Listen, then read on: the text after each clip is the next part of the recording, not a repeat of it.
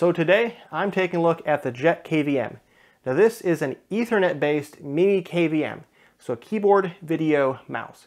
It emulates a keyboard and mouse and a USB flash drive, and it reads in the HDMI from a target computer to let you remotely manage your computers from around the world. It's also got a lovely screen on the front that shows you the status, the IP address, network connectivity, things like that. And it looks really nice. So if that sounds good to you, then come along on this adventure. Now, a few disclosures. First off, this is currently a Kickstarter product. So they are crowdfunding to raise money to complete the production run of this unit. Kickstarter backing is not the same as buying a product. It does not guarantee you will receive it. So be careful with your money. Don't spend too much backing Kickstarters. I have a relatively high confidence they'll succeed because I'm holding a prototype in my hand that has the finished die tooling for the enclosure and things like that. But they could still fail, you never know. Now also, these guys sent me this unit for free for review. No money changed hands either way, and they won't see this review until you do. I did send them bug reports for the software, and they have fixed all of the problems I sent already. So anyway, let's see what we got here. So my unit didn't come in retail packaging. Let's take a look at what I got. Oh wow, this is quite a fancy little thing here. And there we are. The JetKVM. Very glossy front screen. No peel on this unit. Taking a look at the back, we have the RJ45 and I believe this is an RJ11, it's a 6-pin, as well as mini HDMI and a Type-C. They also included cables for this to full-size HDMI and Type-A. Otherwise, looks like it's pretty solidly built. So yeah, let's take a look at it. So he also sent me a unassembled circuit board just for video purposes, so I don't have to tear it apart. And so we got the RJ45, the RJ11. It's powered by a rock chip, RV110663. Probably put that datasheet up on the screen. That looks like an Ethernet pulse transformer. That looks like a memory chip. It's going to be the display connector. And on the bottom side, we have USB and HDMI. So I've got their quick start guide up. I've got a mini PC to play the role of the victim here. I've got two Ethernets. Okay, so I don't have any breakout for the RJ11. The RJ45 is Ethernet, mini HDMI, and USB. Type-C, mini HDMI, get in there, full-size HDMI, USB.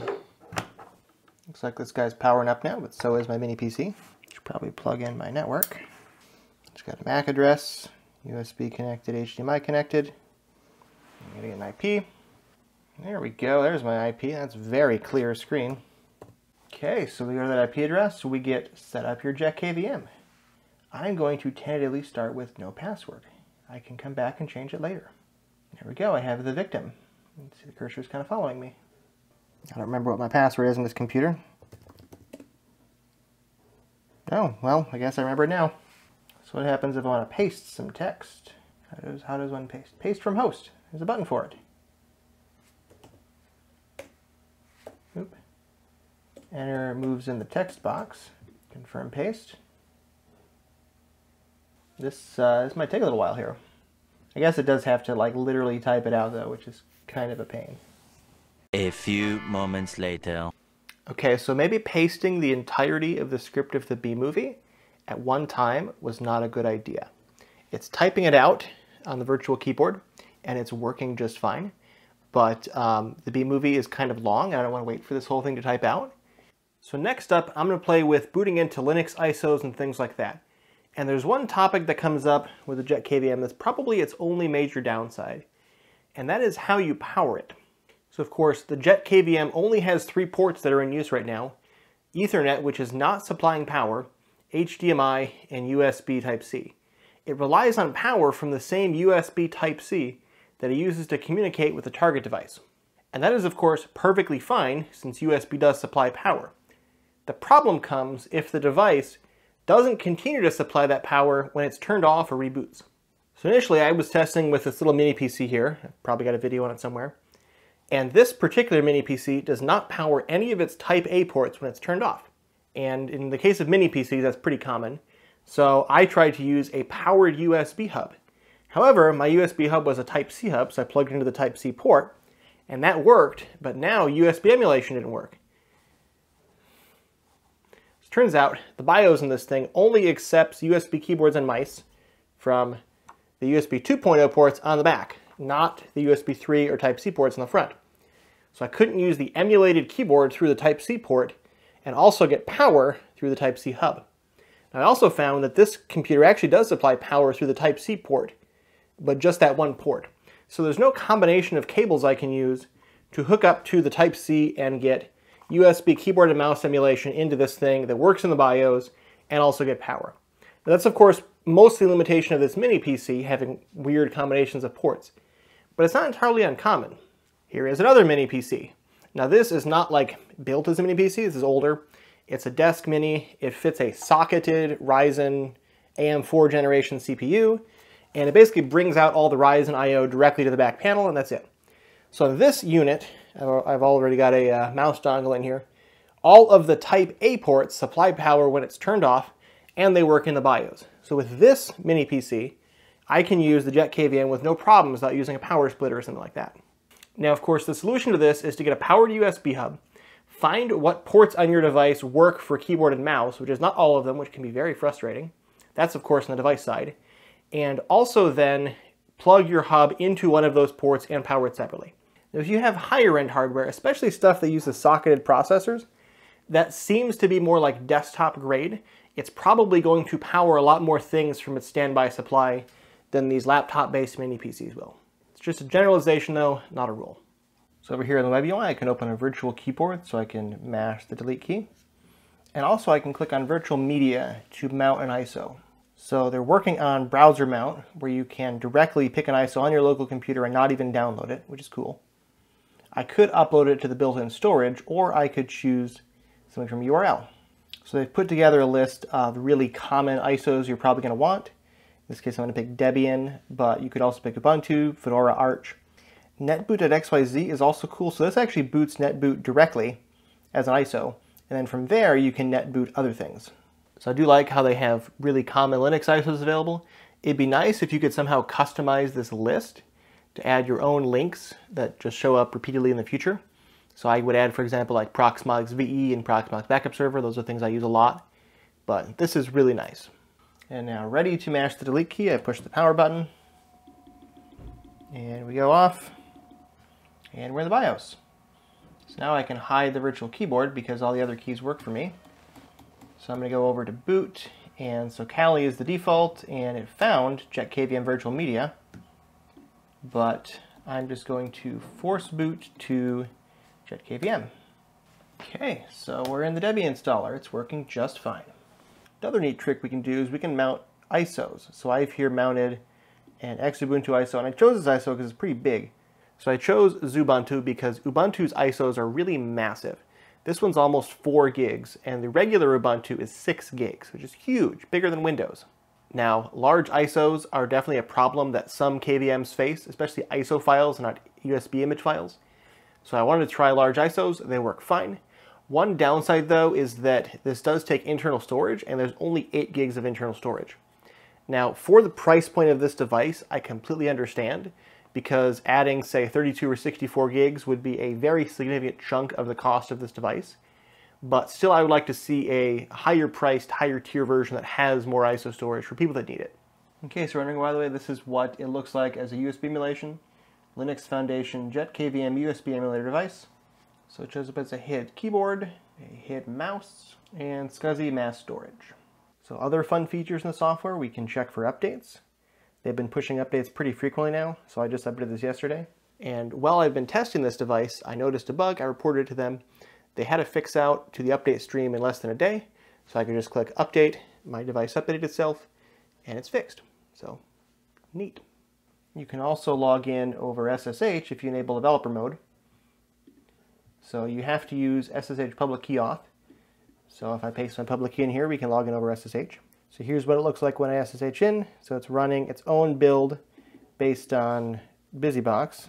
Everything here points to Busybox, so it's a really embedded distribution. It's not really like Debian or Arch or something like that. Another feature they have now is the JetKVM Cloud, and I'm going to try that out now for the first time. So currently it looks like they're allowing sign-in with Google, which is not my favorite, but I get that they don't want to be an authentication provider of their own.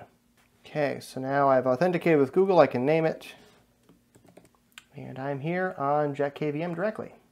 So I get that these guys don't want to be an authentication provider of their own. So they're relying on Google for that, which at this point in their company's life cycle makes a lot of sense. Over time though, I would like to see them transition away from relying only on Google and either open it up to more providers or do their own authentication on their own so we don't have to rely on Google authentication for this. That said, this was super simple. So from the device's webpage, I click a link, it takes me to their cloud, signs into their cloud, logs into their cloud, all that stuff, and then I can see the device's webpage from the cloud directly. So they're relaying WebRTC traffic. This whole thing is based on WebRTC. They're relaying the WebRTC traffic through their cloud if necessary. So next up, I'm going to run the BlurBuster's high-speed camera test. This is going to flicker back and forth between black and white with a number on the screen. And this will tell me how many frames delayed the WebRTC view is from a real monitor connected to the real computer. Now this computer is running Ubuntu. It's set to mirror both displays over HDMI and DisplayPort. This is as close as I can get to a exact setup. So here we go. So watching the footage back, it looks like the real display is ahead by about 5 frames. So that would mean that the device and the entire pipeline of encoding, transmitting over the network, displaying on my laptop is adding about 5 frames of latency, which is 83 milliseconds. So not bad. So what do I think about the JetKVM? Well, these guys have really done a great job of optimizing to a price. The current Kickstarter backing price for this thing is $69. Nice.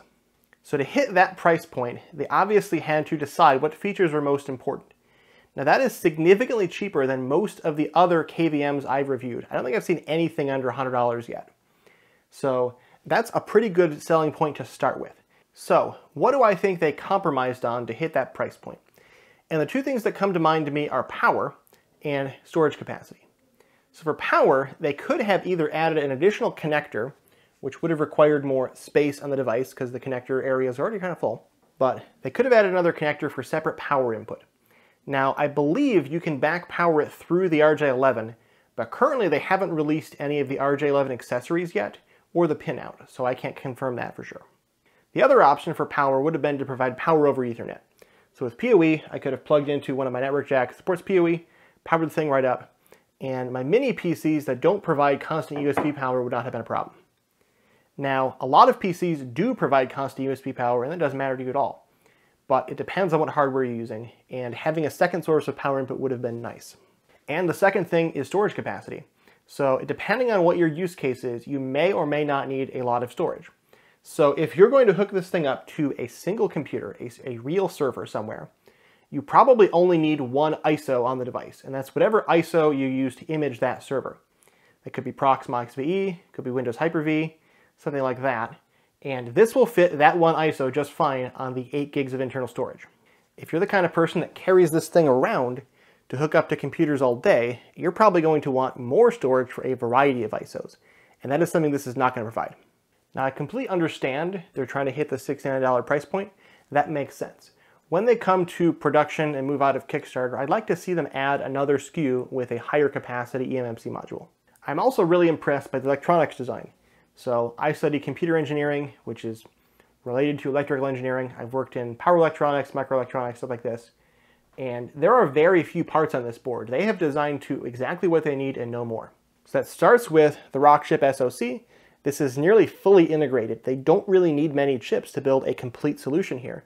This is reading in HDMI, it's outputting the USB device emulation, it's doing all that. So they picked a good chip to start from.